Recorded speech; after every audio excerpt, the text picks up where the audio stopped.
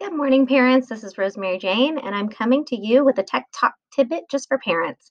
So, I am going to go over some of the things that we looked at last night in our training, and I'm going to begin with how to sign up for Schoology.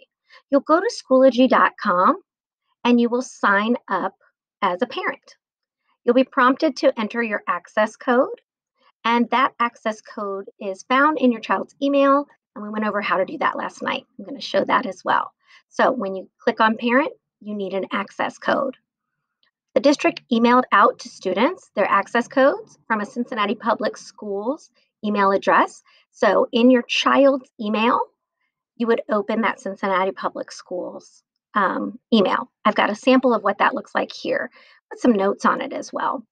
You'll want to create your parent Schoology account, going to Schoology.com, and these are the steps. Your access code is found right here. You can just copy and paste it.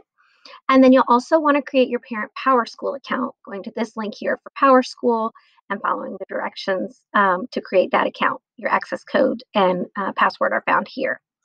Once you're in Schoology, if you need to add an additional child, you can just click the drop-down arrow by your name and click Add Child. So here I am, I'm in my parent account. I'm only getting the updates to the district I'm in and the groups that I have joined. So in my parent account, I can go to the drop-down menu by my name, and if I have another child, I can click here, Add Child. Then I put in that child's access code. Up here, I can toggle to my child's account, and I can see all of their updates. Now, what I really like as a parent is I can see when my child has submitted an assignment or completed a discussion. So I can see that she has participated and submitted. And then right here, I can even click on it and I get to see what she said in the discussion. I get to view everything the teacher posted, but I'm only going to see what my child posted and not what the rest of the students in the class have posted. That's why it's really important that you are in your parent account. Also, too, that was looking at a discussion. I can look at her assignment she posted to the teacher. And so here's the assignment, her submission's right over here.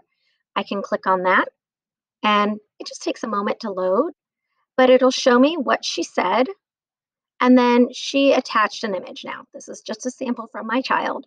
So this image, maybe she took a picture of her work packet, or maybe she took a picture of an assignment she was doing on paper.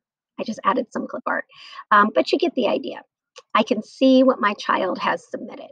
So that is the parent account in a glance. If I see something and I have a question about it, I can always message that teacher. And I think that's a great feature in here. So let's say that I am on that discussion and I want to talk to this teacher. Well, over here in the members tab in my parent account, I can see the teacher's name. This is my sample course, so yes, it is my name. But I can click on that.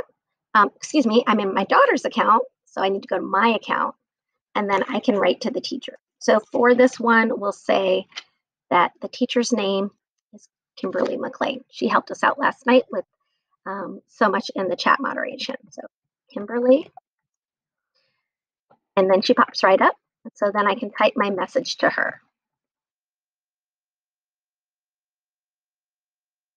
And so that's it. I can create and send individual message to the teacher. I can see what's going on with my student. And then back in my own account, I can also join like the COVID-19 support group that Dr. Bunger shared last night, keep up with all of those updates. When I log in, my landing page is recent activity, and I can see messages from the district, as well as messages to any parent groups I'm in. And then I can go into my child's account and see messages also from the district, but as well as all of her teachers and messages about work that she has completed. So that is the parent account in Schoology. This is just one in a new series of Tech Talk tidbits for parents. So I hope that you check back often, and I'll post another one soon. Thanks. Bye.